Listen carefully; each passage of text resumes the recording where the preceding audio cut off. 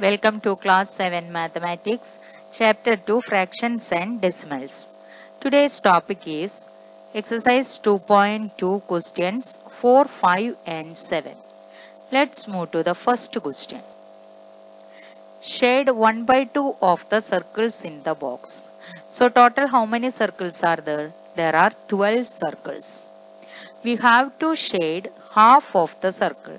Half of 12 is 6. So while writing in mathematical form, we can write 12 of the total circles. That means 12 into 1 by 2, which is equal to multiplication of a fraction by a whole number. 12 into 1 whole divided by 2 equal to 6. So we have to shade 6 circles. It is shaded and shown here. Next question. Shade 2 by 3 of the triangles in the box. Then we can count total how many triangles are there.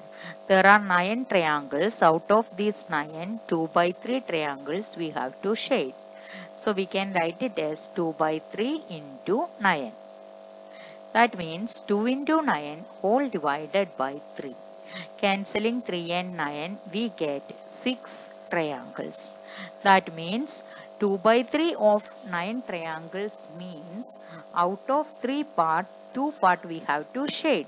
That means 6 triangles total we have to shade it. Now question number 5. First question, 1 by 2 of 24. Of means multiplication. So children, in the first step, instead of we can write multiplication symbol. Now this is of the form multiplication of a fraction by a whole number. Now we can apply the rule, multiply the numerator with the whole number, whole divided by the denominator. So we get 1 into 24 upon 2. That is 24 upon 2. You can cancel it. 2 is common in numerator and denominator. So the answer is 12. Second question, 1 by 2 of 46. That means 1 by 2. Instead of we can write a multiply 46. Now we can apply the rule of multiplication of whole number with a fraction. Multiply the numerator and whole number, then put the same denominator. So we get 1 into 46 upon 2, which is equal to 46 by 2. 2 is common in both the numerator and denominator. While cancelling, we get the answer as 23. Now question number 5, second question. Find 2 by 3 of 18. That can be written as 2 by 3 multiplied by 18. By applying the rule of multiplication of fraction by a whole number, we get 2 into 18 whole divided by 3, which is equal to 36 upon 3. 3 is common in both the numerator and denominator, so we can cancel with the 3. So we get the answer as 12. Next question, 2 by 3 of 27. So instead of we can write multiplication symbol. So we get 2 by 3 multiplied by 27. That is equal to multiply the numerator with the whole number 27 and keep the same denominator. So we get 2 into 27 upon 3 whole, that is equal to 54 upon 3. 3 is common in both the numerator and denominator. So while cancelling, we get the answer as 18. That means 2 by 3 of 27 is 18. Now question number 5, third part, 3 by 4 of 16. In the same way, we can write 3 by 4 multiplied by 16, which is equal to 3 into 16 whole divided by 4. 4 and 16, 4 is common, so we can cancel with the 4. So we get the answer as 12. Next, 3 by 4 of 36. 3 by 4 into 36, which is equal to 3 into 36 whole divided by 4. 4 is common in 36 and 4. Cancel with the 4. We get the answer as 3 into 9. That is equal to 27. Next, fifth question, fourth subdivision. Find 4 by 5 of 20. As usual, first we can convert of into multiplication symbol. So we get 4 upon 5 into 20, which is equal to 4 into 20 whole divided by 5.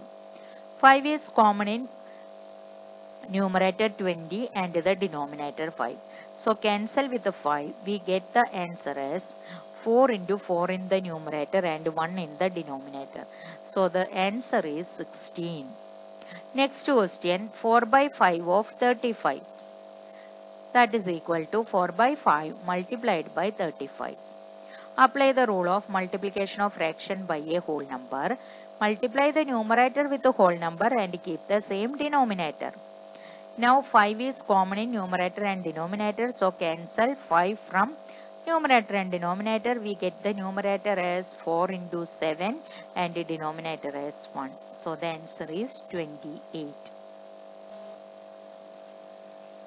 Our next question is find 1 by 2 of 2 integer 3 by 4. Here we can convert of into multiplication symbol, and the second fraction is a mixed fraction. We can convert it into improper fraction. So we get 1 by 2 multiplied by 11 upon 4. Here fraction multiplied by a fraction, product of numerators upon product of denominators. So 1 into 11 upon 2 into 4 equal to 11 upon 8. There is no common factor between numerator and denominator, and it is in the improper form. So we can convert it into mixed fraction. So we get the answer as 1 integer 3 by 8. Now next question, question number 7. 1 by 2 of 4 integer 2 by 9. First we can convert of into multiplication and mixed fraction into improper fraction. So we get 1 by 2 multiplied by 38 by 9, which is equal to product of numerators upon product of denominators. 1 into 38 whole divided by 2 into 9. See here in 38 and 2 is common. So divide numerator and denominator with 2. So we get the numerator as 19 and denominator as 9. So the answer is 19 upon 9, which is an improper fraction. So convert it into mixed fraction. So we get the answer as 2 integer 1 by 9. Next question, question number 7. B. 5 by 8 of 3 integer 5 by 6. In the same way, we can convert of into multiplication symbol and mixed fraction of 3 integer 5 by 6 into improper fraction.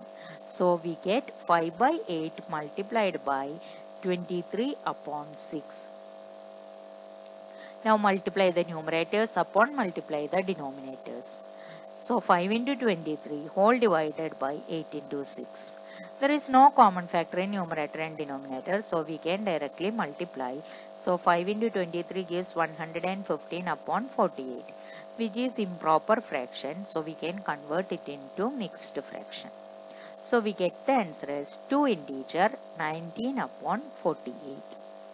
And the last question, 7th, 5 by 8 of 9 integer 2 by 3.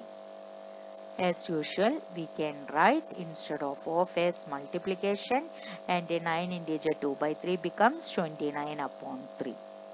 Now we can multiply the numerators and multiply the denominators.